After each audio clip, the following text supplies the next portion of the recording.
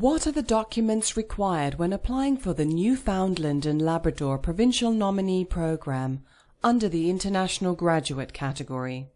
When applying for the NLPNP, the applicant needs to provide copies of passports and travel documents for every accompanying family member, as well as for themselves, a copy of a postgraduate work permit, copies of identity and civil status documents, children's information documents, an employment offer or proof of attachment to the labour market, education documentation, police certificates and clearances,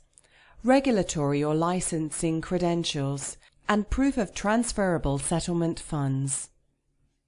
For everything you need to know about this process, click the hyperlink or call the number below this video.